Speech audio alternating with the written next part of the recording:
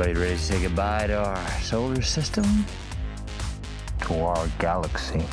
Kind of a big deal, Ian Hunter. Best Visual Effects for an Academy Award. That's huge. So let's talk about your work in Interstellar. How did you get involved with this?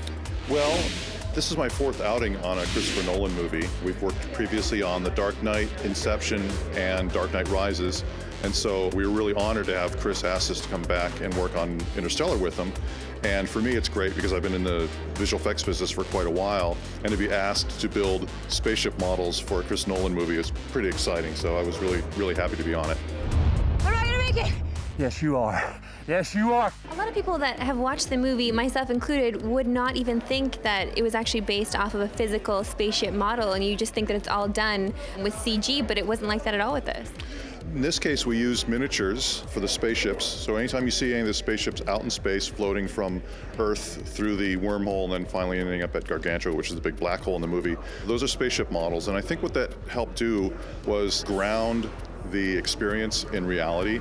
We're building real models, we're shooting with cameras that are using real film, actual film, not digital, and being lit with real lights. And so it helped create this connection between Earth and this far-reaching idea of going into interstellar space. And I think just having that model there, you accept what you're looking at for real, so you don't really think about it anymore, and then you just go along with the story. And I think that's really what Chris's genius was to use miniatures in that respect. What has your relationship been like with Christopher Nolan? Because you've worked with him for so long now.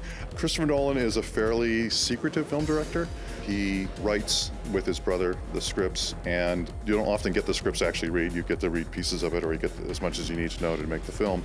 But he's also, by and far, one of the best directors I've ever worked with in terms of direction, in terms of having a clear vision, in terms of being able to tell you what that is. He comes from a background of hand-making movies himself, so he has a great sense of understanding what each and every person in the crew does. And so when you can converse with him about costumes, you can converse with him about sound, about visual effects, he knows it all because he's done it all.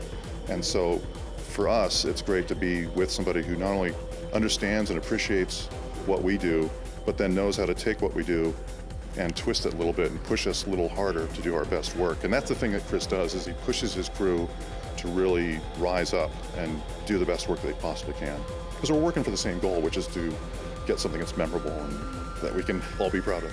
Here we go.